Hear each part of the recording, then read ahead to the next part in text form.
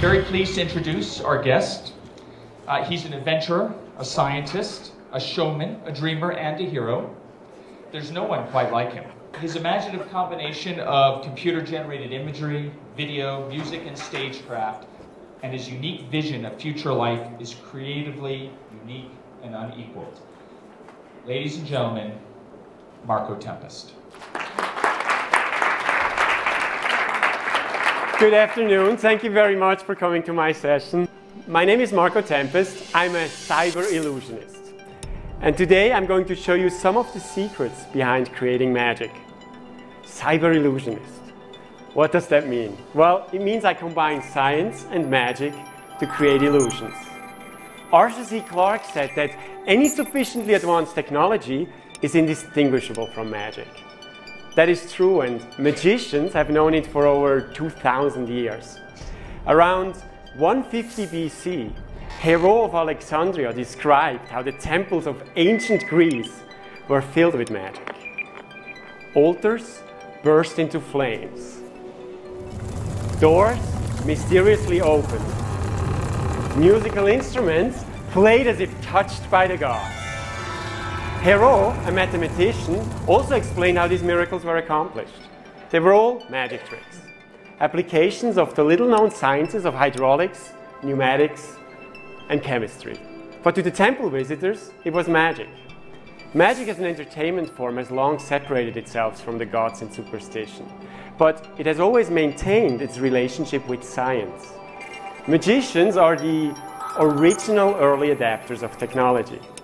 Whenever we hear about a new development in science, whether it's physics, chemistry, optics, or even psychology, we figure ways to use it in our magic, keeping one step ahead of the public and following Arthur C. Clarke's dictum in disguising science as magic. Magic that we now accept as part of the world of entertainment. Now, magic is a very introverted field. While scientists regularly publish their latest research, we magicians do not like to share our methods and secrets. That's true even amongst peers. But if we look at creative practice as a form of research or art as a form of R&D for humanity, then how could a cyber illusionist like myself share his research? My own speciality is combining digital technology and magic. And about 3 years ago, I started an exercise in openness and inclusiveness by reaching out into the open source software community to create new digital tools for magic. Tools that could eventually be shared with other artists to start them off further along in the process and to get them to the poetry faster. I would like to show you something which came out of these collaborations. It's an augmented reality projection tracking and mapping system. So let's have some fun with it. Okay. My creative process always begins with a blank canvas, and which is equally frightening and equally exciting because of the endless possibilities and because of the endless possibilities. But once I commit my first stroke, the adventure begins. And what an adventure it is for me to be here.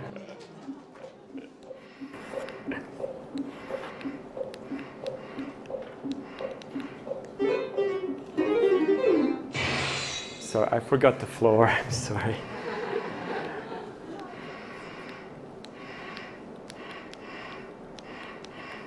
Hey.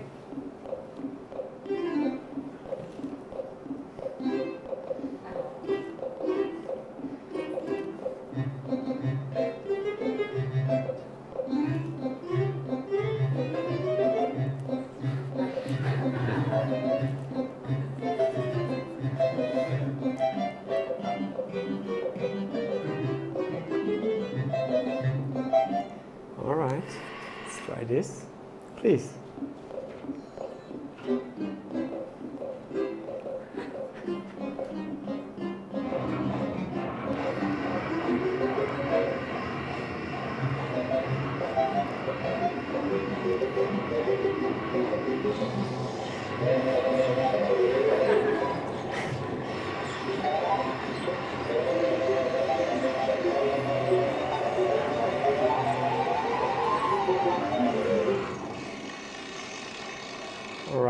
Let's play.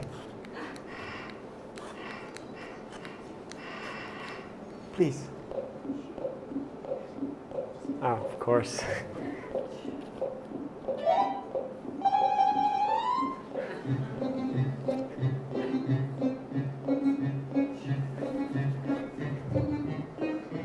Hey.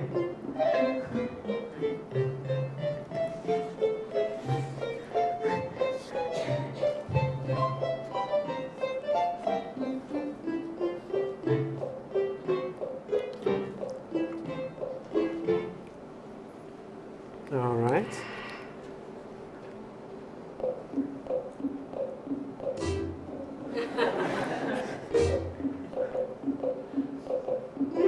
Okay, he got the hang of it. That's enough. No. What?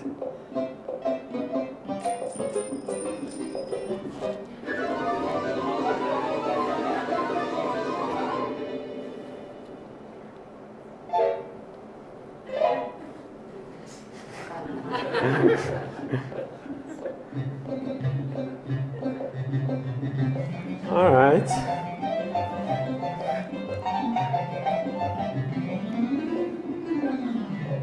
Oh, hey.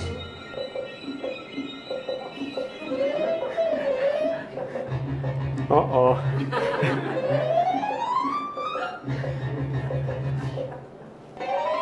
Let's try this.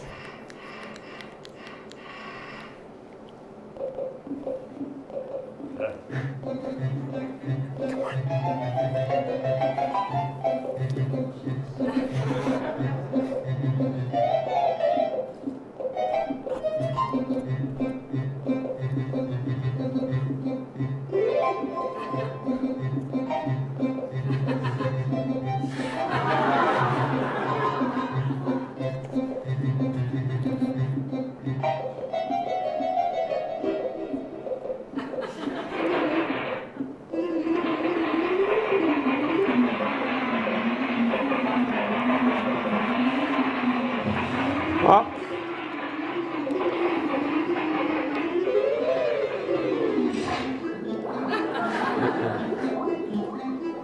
Hey, over here.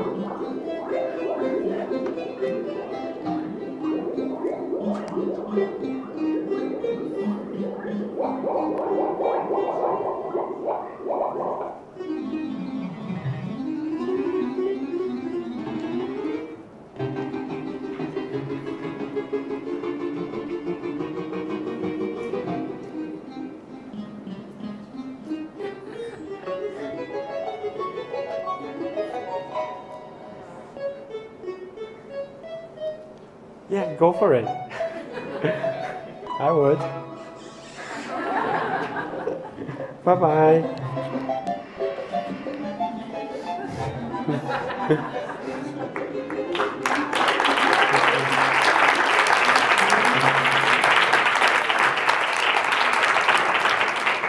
Thank you. So, in the spirit of a truly open source magician, I'd like to give you a sneak peek behind the curtain on how this actually works. In front of me is a little video projector. Mounted on it is a high-speed camera, which we see right here. The camera has an infrared passband filter. That filter enables the camera to see tiny little infrared LED, cookie with magnet, embedded in the corners of this canvas, which means no matter how I move this canvas, the projection can follow the canvas. There's about 80 times every second we read out the information on where these dots are, and we can add video imagery to the canvas. There's also an additional thing which adds illumination to myself, like a virtual follow spot, which is controlled by the system itself as well. It might be worth mentioning that this was created using free software on the internet. So this is magic projection. It may be worth saying something at this point about the nature of magic.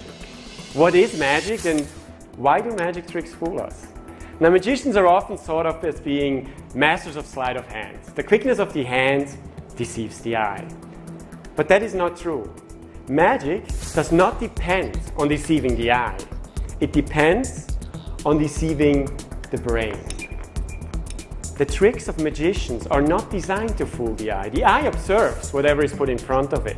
It's the brain that translates the scene into information. And now the brain loves to look for patterns in the environment because it saves time and energy. The brain recognizes elements and assumes that the things it sees now are the same as the things it has seen before. Magicians take advantage of the brain's lazy thinking because in a magic trick, nothing is ever as it seems. The magician designs these tricks, so everything about them seems familiar. The props seem ordinary, the magician's actions above suspicion. Even the words he uses are straightforward and unambiguous. But this veneer of ordinariness covers many deceptions. The eye sees everything, but the brain is being fooled. Now, let me try to show you a card trick, and to make sure that I don't use any sleight of hand, I'm going to use some very big cards, and you can all play along. I prepared 5 virtual playing cards. I want you all to remember one of these 5 cards. Remember the suit and the value of your card. And make up your mind now. Remember your cards, don't forget it. I'm going to mix up the cards just like this. And I'm going to remove one of the cards. How about this one? Now, if I was right, then your card is now gone. Yeah? Yours disappeared. Don't worry about mine disappeared too.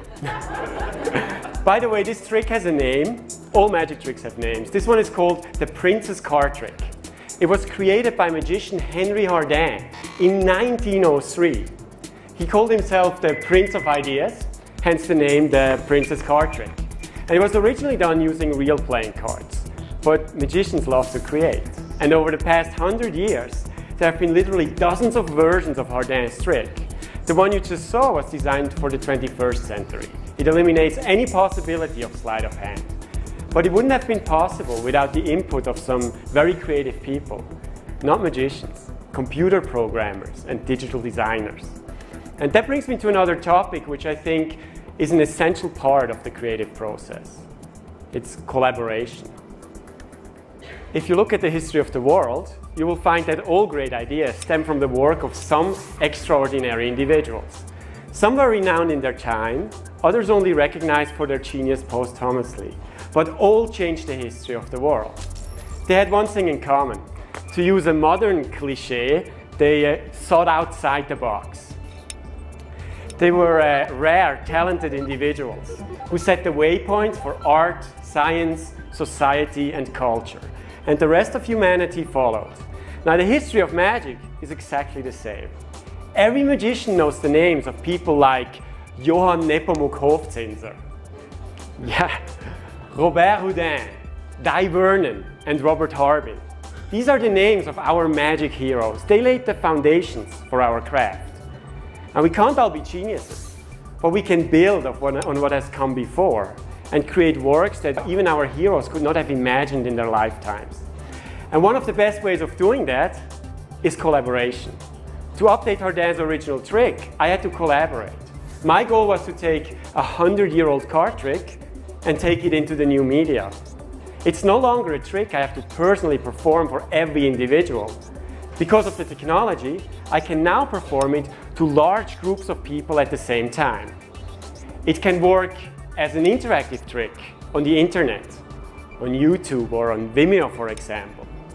It can run as a video on television. I have even created a version that works in 3D. Collaboration between different groups, in this case, a magician and experts in digital technology, can produce amazing results. Now, true collaboration also avoids groupthink. Groupthink is when a group of people with the same background apply themselves to a problem. The result is very likely a natural development of whatever existed before, a tiny step in the evolution of whatever is being discussed. But I think the worst thing about groupthink is that objections and real innovation are often lost. The geniuses that contributed most to everything we see around us were also people who believed passionately in their ideas. So passionately that they were prepared to endure any kind of criticism. They had visions of the future that other people didn't share. They weren't part of any group, they were individuals, and they persevered. Now, it's very difficult for us when brainstorming with colleagues to raise objections or to suggest radical and new ideas. I've heard it said many times, we don't want problems, we want solutions. And the person at the table who seemed to be negative will very often find themselves excluded from the creative process. It sucks to stand up and say, I don't think this works. So we tend to go with the flow, and that's why so many projects are disappointing or fail. Working outside of your comfort zone, working with people from entirely different backgrounds and with different skill sets, I find that extremely rewarding. It brings together equally passionate people and generates new and inspiring ideas. And it avoids what any outsider could have told us was an obvious pitfall. It takes us forward into the new and unexplored territory. So we move from the familiar and onto the new. And that's really important for magic, because in magic, surprise is everything. Now let me show you something that for me was new territory. The smartphone. It changed the world. When I first saw one of these devices, I was astounded. How could I use this in my own performance? At first, I started creating magic with the phones. I made it levitate, change color, even disappear, but that wasn't very creative. It was just substituting one object for another. So what if the phone itself would become a new platform for magic, one that could be shared by every user? I began to perform and record tricks and magic puzzles with my camera phone. I uploaded these videos directly from my phone onto YouTube. Now, the idea went against a lot of what magic was all about. Magic is about secrecy, but the internet is about disseminating information. The biggest platform for communication suddenly seems a bad idea for magic and magicians. Now, YouTube is a medium that depends on audience feedback, and by default that meant that my videos would not only invite people to figure out how the tricks were done, but to post their thoughts on the topic. Now, this is not a conversation magicians generally like to have. The videos also invited them to try to do the tricks themselves. Now, this was a bold gamble, but it produced incredible results. I'd like to share with you the first video of the series that I produced.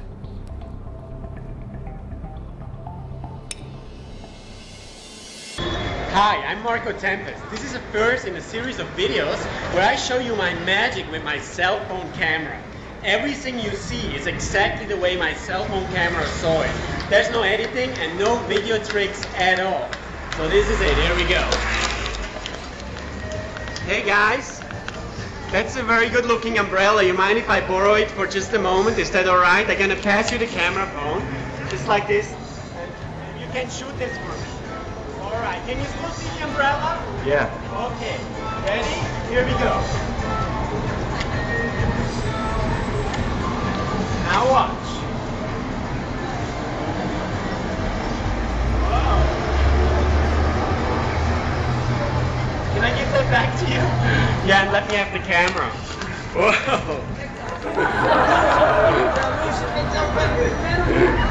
That's the key. That's the key. It makes it look better. Yeah. This video with almost zero production value got over 1 million views in the first few hours. In keeping with the momentum, I started creating a weekly camera phone magic puzzle. The feedback on YouTube after each video was released was tremendous. People loved to try to figure out how the tricks were done. They created their own versions of the tricks and uploaded them onto YouTube. And some of them even made fun of me and my funny Swiss accent. Hello, my name is Marco Tempest, and today I will show you some magic tricks on my camera phone. Hi, my name is Marco Tempest. This is another one of those things where I show you my magic using my webcam camera phone. I'm here to bust Marco Tempest. It's not even sleight of hand. Hi, I'm Marco Tempest. Okay, it was a huge success. 25 videos and 50+ million views. Not just for the videos I posted, but for all the videos my viewers posted. The departure from my slick, polished TV magician type persona to the dorky cell phone guy on YouTube was risky, but it produced incredible results and opened the doors to many new and exciting opportunities. I'd like to show you one more video of the series. It was commissioned by the United Nations Millennium Campaign. Hi there, I'm Marco Tempest. I'm here to show you some magic with nothing more than my camera phone and absolutely no post-production or video editing. Now this is my friend Elia. Elia is going to hold the camera to show you where I'm sitting. I'm sitting here comfortably in New York City's Columbus Park. Now when you're sitting down, nothing happens. But when you're standing up, things start to happen. In the year 2000, the leaders of 189 nations promised to end global poverty. They promised to make ending global poverty a priority. But if you're sitting down, nothing happens. But if we're standing up, we can remind those leaders about their promise. All over the world, people will stand up and be counted to mark the most people in history to stand up and support a global cause. Now, if we sit down, nothing happens. But if we stand up, things start to happen. Just like magic. To find out more, go to millenniumcampaign.org. There's no trick to it. So stand up and make it happen. My cell phone. Now tonight, we can all use our cell phones to work some global magic to provoke social change. Now risk is part of creativity, and taking risks means that sometimes you have to abandon old ideas in favor of better ones. In my own career, I've reinvented myself several times. As a teenager, I wanted to be like the traditional magician, the cool sleight of hand artists I had seen in theaters and on television. But you can't expect to borrow ideas and images that others have created and have them fit you. I changed my image a lot. Sometimes I tried to be like the magicians I admired. Sometimes I tried to be like the magicians I thought the market would like. It was a long time before I realized that imitation is not creation. My best ideas were the ones that I was most passionate about. Good or bad, they were unique to me, so I took the risk and I followed them. Now, if you're not taking a risk, taking a chance on an idea that you are passionate about, then you probably aren't being as creative as you'd like to be. It reminds me of another thing that Arthur C. Clarke said. The only way of discovering the limits of the possible is to venture a little way past them into the impossible. So I'd like to try something impossible. I'm going to need somebody from the audience to help me. Would you mind helping us up here? Wonderful. Let's have a big round of applause for our volunteer. How are you doing? Good, thanks. And you're Nicole? It's going to get better, I promise. Now, I'd like to take a photo of you before we start, if you don't mind. Let's make this a photo of us in the middle of a card game. So you have this hand up just like this. Perfect. You're holding a card, a winning card. So you're really smiling. I take a picture of you with your winning card. Hold on. A very, very beautiful picture I just took. Let me see. I'm not going to show it yet to the audience, if that is all right. And I want to put the camera on your hand, so you're going to be safeguarding it. Just hold your hand like this. Wonderful. And we leave it here till the very end of this little experiment. Now, if we would be playing cards, in a deck of cards, there are 52 different cards. We have them right up here on the screen. There are 4 suits. There's hearts, clubs, spades, and diamonds. Which one would you like? Club. Club. Very unusual. You want to change your mind? so you're not the person I talked to before. All right, clubs. So in clubs, there's 13 different cards. There's from 1 till 10, Jack, Queen, or King. Which one would you like? 9. All right, the 9 of clubs. That's a completely free choice, right? We didn't prearrange this in any way. I brought with me a wallet. Inside the wallet is an envelope, not 52 envelopes, I might say, one envelope. Inside the envelope, this works, would be so great. Inside the envelope is a single card, and I'm gonna take this card out, and it would be the 9 of clubs. Nah, yeah, you shouldn't clap. You also remember the picture we took of you before the trick started, right? And on the picture, which I took from you freely, and I don't know if you can describe to the audience what you see on this. It is a 9 of clubs. And where is the 9 of clubs? It is in my hand. And let's show this to the audience. Just 1 second. Let's have a big round of applause for our volunteer while she makes her way back. Thank you very much for helping out. And this is the picture we took. Thank you. Thank you very much. Wow.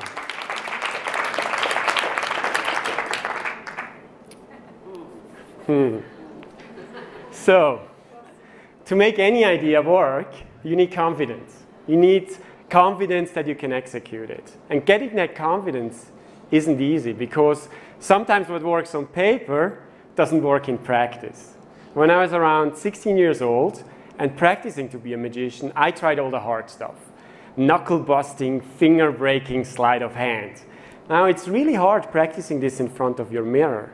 But performing in front of a paying audience is absolutely terrifying. And then on top of that, you have to make it look easy. Now, this may sound really cute and sentimental, but to get over my fear, I would put little smiley face stickers on the back of my props that scared me the most.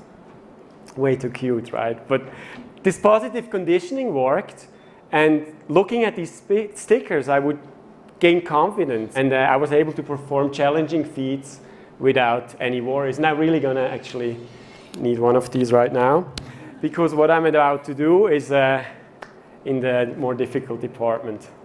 I'm sure you all recognize this.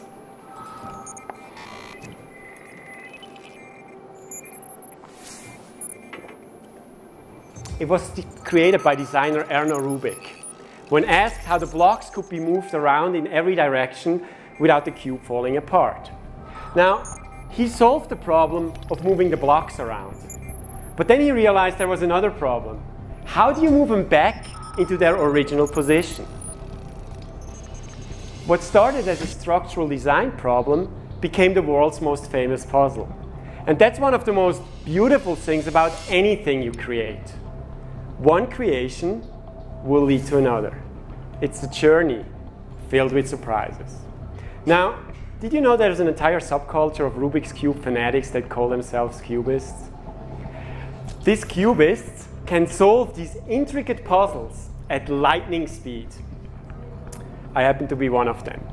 So just before the session started, we handed out a couple of Rubik's Cubes. I want to hand out a few more. Don't worry, your job is not to fix them. Your job is just to give it a few twists, as much as you can, as hard as you can. You already had one, right? I'm going to start with yours, please. Thank you. Just mix them up.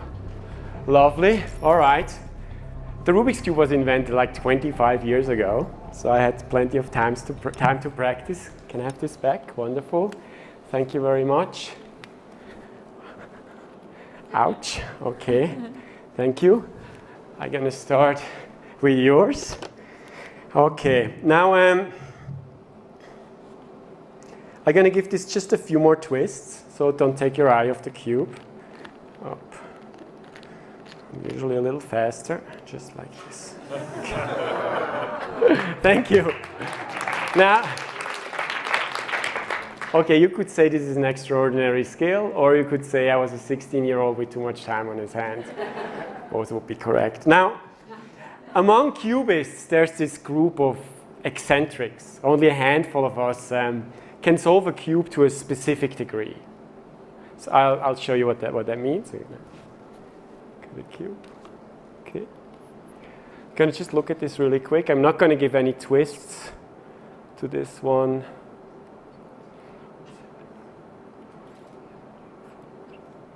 Okay, I'm going to place it here for just a moment.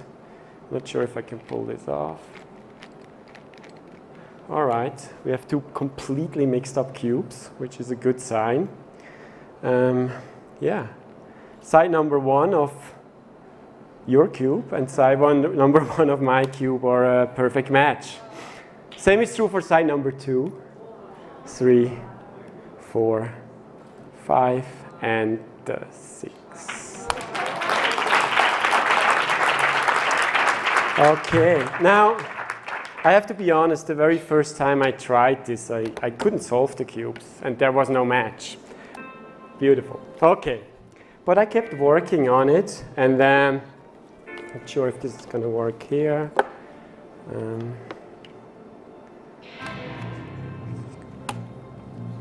Quick shot. Beginning is always really easy. Okay, this is very smooth. Let's click this. Give me a second. This is it. Let's get the same pattern. I don't know if you see me struggling up here. Let's try this.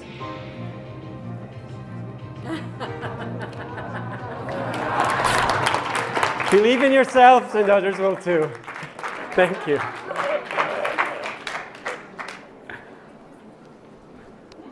Yay. Okay, let me try to sum up my thinking on creativity. Magic is a naturally creative environment, but there's some basic rules that can be applied to every situation.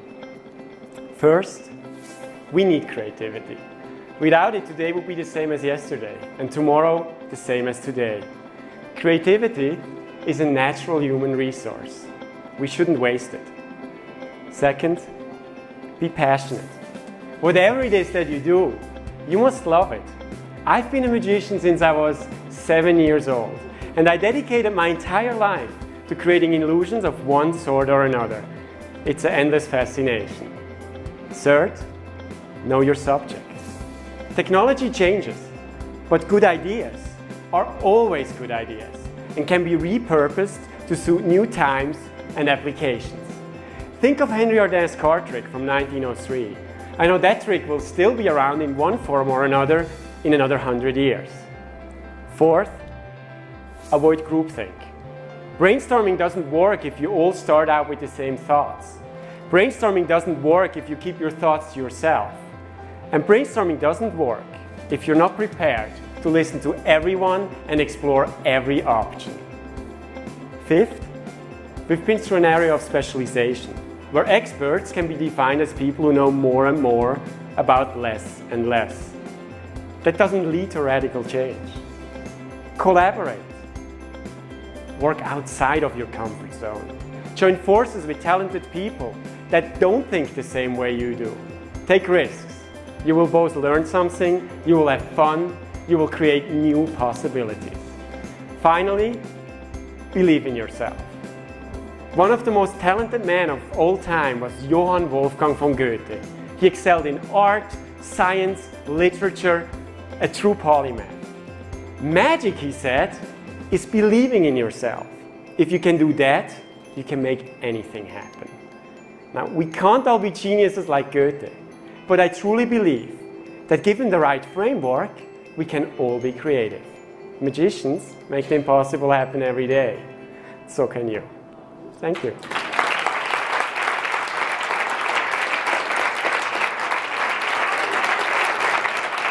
Thank you. I'd like to show you one more item. It's a melding of traditional magic and cutting-edge technology. And it reflects my current obsession for blurring the line between reality and the imagination. I hope you enjoy it. Okay, so I have this contraption here, which will enable you to see what I see. And the idea here is that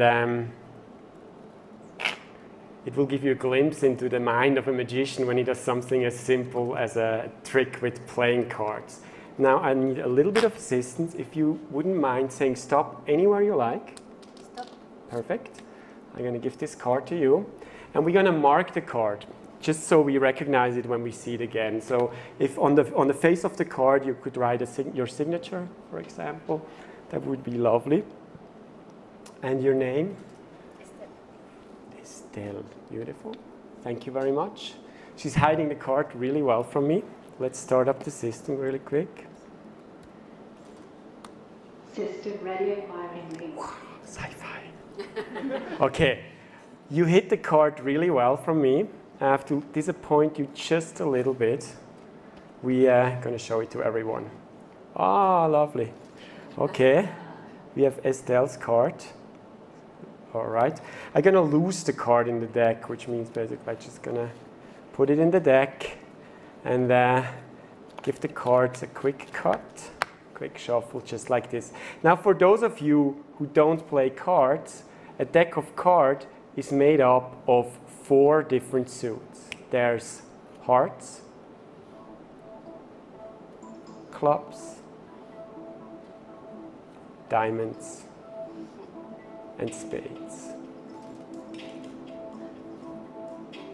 Watching magic is an active pursuit of what is false and what is true. Performing magic is always about multiple layers of reality combining. Now, each of the 4 suits is connected to one of the 4 seasons. There's spring, summer, fall, and winter. My favorite season is winter. Oh, mine too. Like magic, winter involves visual wonder, drastic change, and a delicate balance between its physical states. The quick cut. In each of the 4 suits, there's a total of 13 cards. Each card representing a phase in the 13 lunar cycles. So over here is high tide, and over here is low tide. High tide, low tide, in the middle is the moon. Just like this. There are 2 colors in the deck of cards. There's the color red, and then there's the color black, representing the constant change from day to night.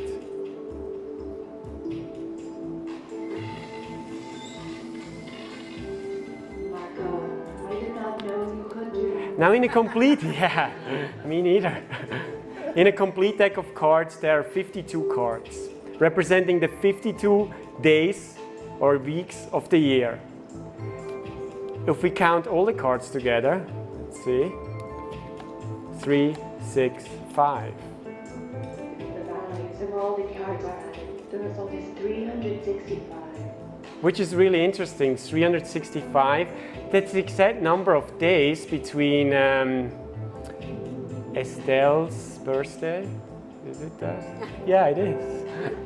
Actually, it was on my 6th birthday when I received my first deck of cards.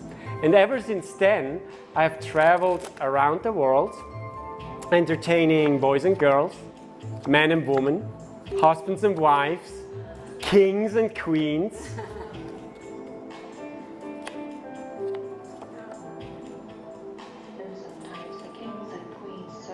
Now, we have to watch out. These guys can be real hecklers. Hey, wake up. Are you ready? Let me see what you got. Hey, be careful. But today, I'm performing for a different kind of audience. Today, I'm performing for...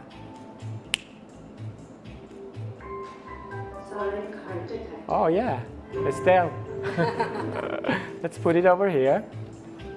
Now, sometimes people ask me to do magic. Can you just work from 9 to 5? Of course not. You have to practice 24/7. 24/7 is a little bit of an exaggeration. 24 hours, 7 days a week. Well, but it does take practice. Although some people will say performing magic is the work of some evil, supernatural forces. Whoa.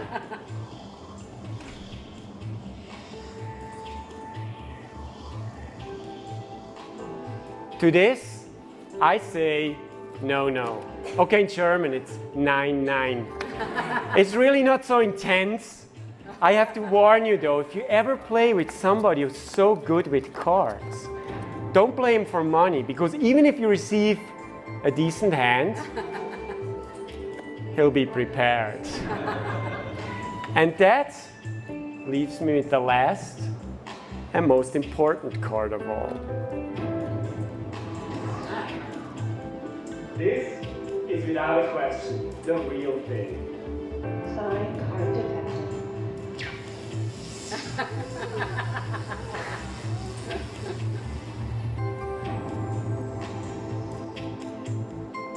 Thank you very much. Thank you.